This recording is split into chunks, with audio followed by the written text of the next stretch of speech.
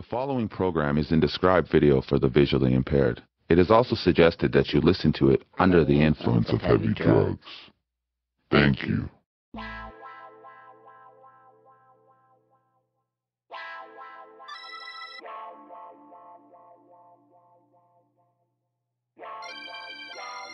Okay, so these are the grains that I broke and shook 3 days ago.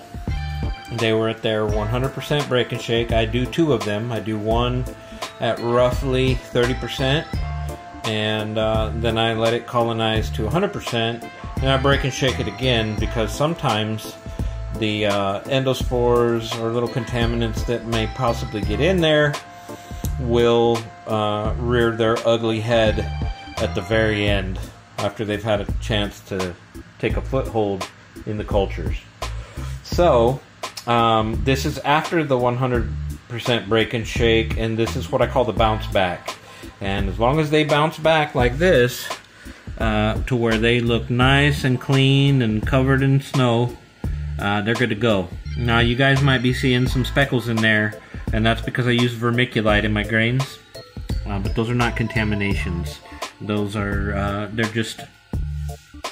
they're just vermiculite pieces, and these are looking super healthy. All of these are looking really healthy. Okay, but now we're going to get to these. And these last four here, I'm not exactly sure what's going on with them, right? Or I should say the last three, because actually this one looks pretty good. That looks pretty good. Again, dark spots are just going to be,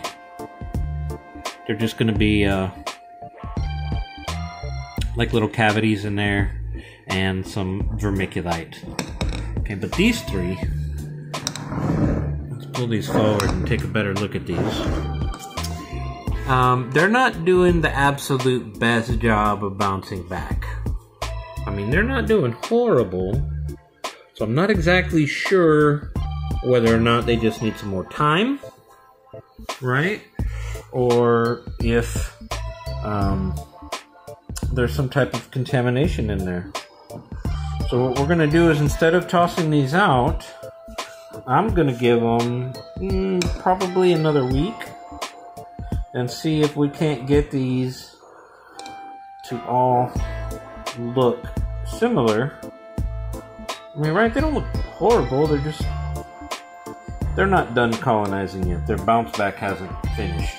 And that might be nothing, but it does make me a little worrisome. So, I'll probably spawn these tomorrow or the next day. But these, I'm going to give them a week, see if they bounce back any better, and if not, I'll give them the old sniff test.